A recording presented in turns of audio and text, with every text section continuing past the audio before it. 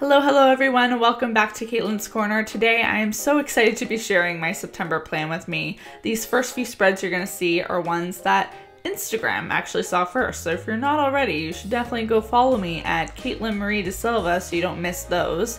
This first official spread is a menu planner using Post-its. I loved it. I showed it on a Planner Monday segment I think a few weeks ago, and I also shared a podcast release schedule spread just the other day. This is an area where you can write down the release dates of all of your favorite podcasts. I had made a mistake on the page to the left, so to cover it up, I decided to add this quote from Rachel Hollis's book, Girl Wash Your Face, and also an image of New York. I really want to visit New York soon, so I'm just trying to put that vibe out there to the universe by surrounding myself with images of New York. Rachel Hollis's podcast and the one that she does with her husband have both quickly become favorites in my life. Both will be linked in the description box below, as well as any items I used in today's video to create these spreads. I've received so many podcast recommendations from you guys over the past couple of days, so I feel like the next few weeks are just going to be filled with podcast discovering. I've also been getting questions asking for me to share my favorite podcast, so I think I'm going to do a whole video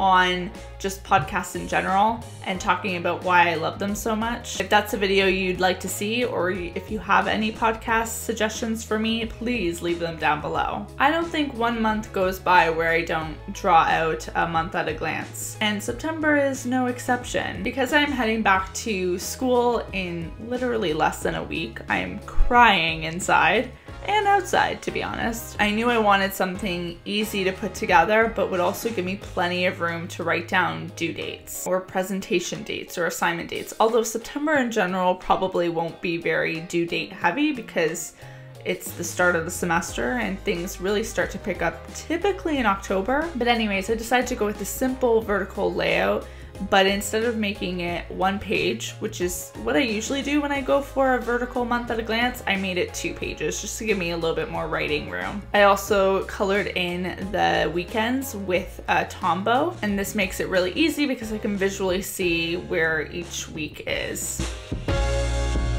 This next spread is one that was inspired by a conversation I had with my cousin the other day. For those of you who don't know, my cousin is also a YouTuber here on YouTube. I don't know why I needed to clarify that, but I will have her channel linked down below. And we had gone on the topic of how we always feel like we're on our phones. I feel like throughout the day I'm constantly checking Instagram, Facebook, emails, YouTube stats, just all this stuff. And I do feel like it's become a little bit of an addiction in my life. So I feel like for September I want to give myself a little bit of a digital detox. Now, I can't remove myself from social media completely because that's my job, is to be on these platforms, and I do love it, but I think I can have a healthier relationship with it and a healthier relationship with my phone. So I'm going to challenge myself to do 3 main things this month. 1, to not check my phone before breakfast. 2, to turn off any notifications for all social media. And 3, to put my phone away, not check my phone 30 minutes before bed. I think these are things that should be doable, but I know for the first few days they're going to be a bit of a challenge, so wish me luck. If you decide to join in on the digital detox, let me know.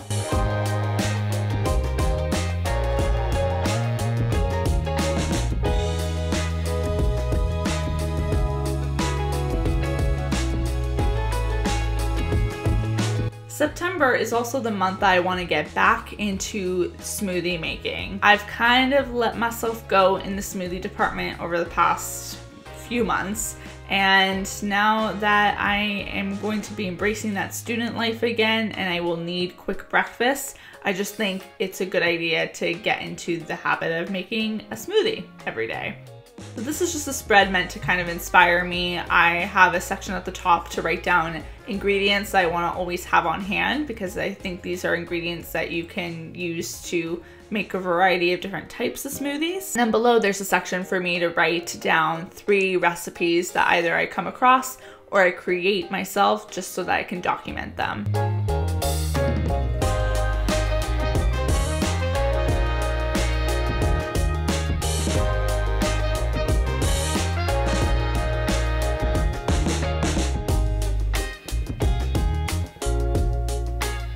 Last but not least, we've got my weekly spread for September. I will be going back and forth between this spread and my student bullet journal weekly spread that I showed a couple weeks ago. What makes this spread special though is that it's a Dutch door weekly spread. I've been getting lots of requests to do this, so I'm happy to finally be delivering one. What I love about creating an extra little panel in your weekly spread, which you're about to see me do, is that it gives you an opportunity to add in things like habit trackers, homework trackers, to-do lists, really anything without taking away space from your daily planning. And that's exactly what I decided to do with mine. I've got habit trackers for water, meditation, yoga, reading, and I have a section to write down homework for each one of my classes. And then on the other side of the Dutch door, I have a spot for a to-do list, a study hours tracker, and a little spot to add like what's coming up next week. So if I have a test coming up next week or an event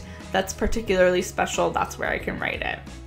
Each day of the week gets a good amount of real estate for writing events and daily to-dos. I usually give Saturday and Sunday less real estate just because I don't really plan those days too heavily. Especially during the school year, I just like to go with the flow, you know?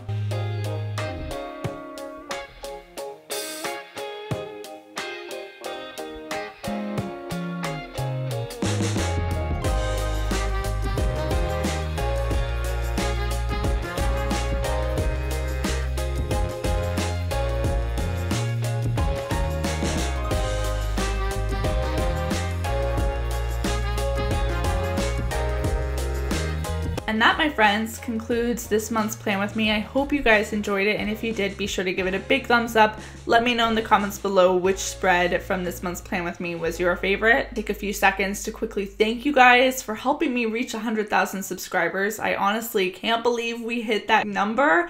My mind is still blowing, and I'm just so appreciative to have this community of love and support.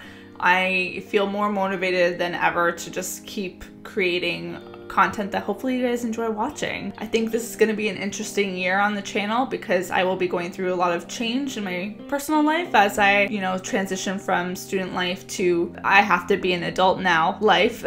So hopefully you will enjoy coming along that journey with me. I will see you all very soon with a new video, and until then, bye guys. I think it's time we stop tipping